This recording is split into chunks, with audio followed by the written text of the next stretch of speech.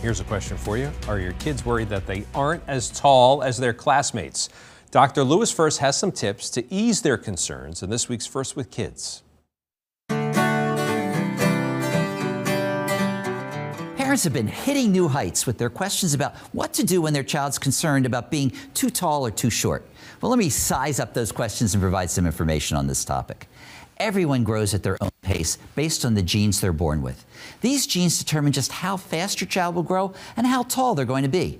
By the way, the two biggest growth spurts for a child occur in the first year of life, when an infant can grow up to 10 inches in height, and during puberty. Other factors that can influence growth, in addition to genes, include nutrition and occasionally hormonal imbalances, such as problems with thyroid or growth hormone levels in the body, but these are rare. Having a chronic illness such as celiac disease can also affect height. So what do I recommend if your child is bothered by their height? First and foremost, talk with your child if you think they're worried about their height.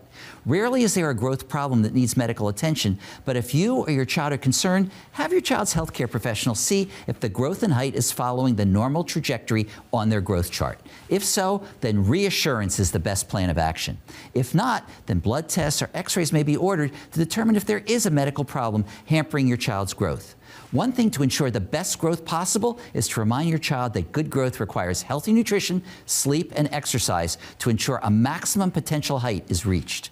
Now, there's no evidence that taking extra vitamins or over-the-counter supplements helps. Even if a child feels they're too tall, they should still eat healthy and take care of themselves. No matter whether it's genes or another cause resulting in a height concern, please make sure your children still feel good about themselves by pointing out all the positive things they do. This is really the best way to convince them to stop worrying about how tall or short they are.